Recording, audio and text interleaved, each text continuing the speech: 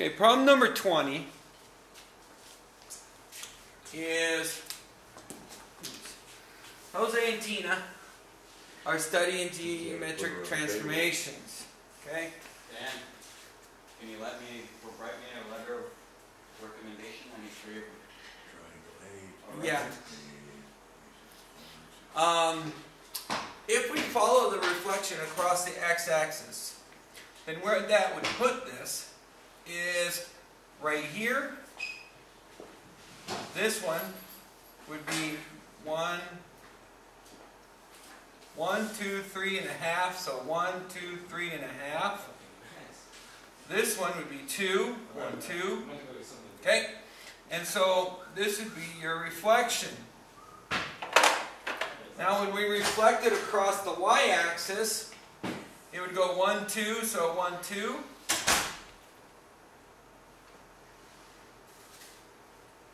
Then it would go 1, 2, 3.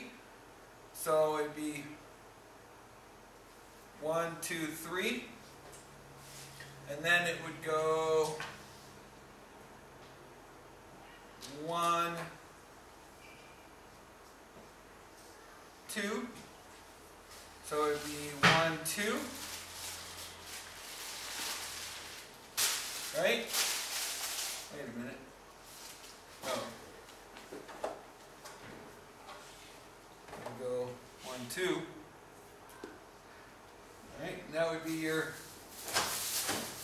And then translate two units right. And 2 units right, which is kind of funky here, would put me back to here. Wouldn't even be correct to begin with.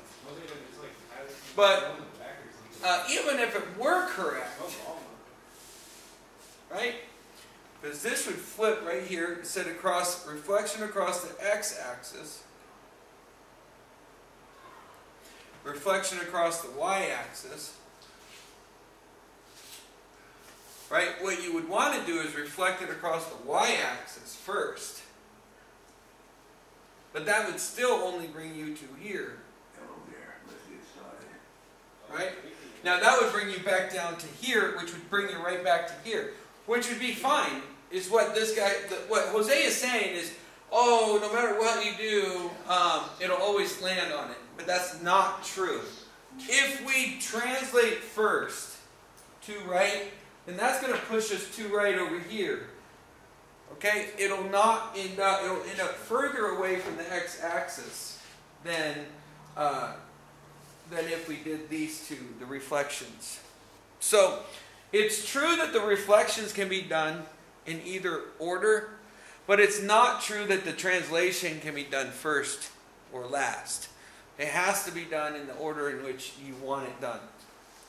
So, the claim that Tina has is incorrect, and the reason is because the translations have to be done in the order in which they're set.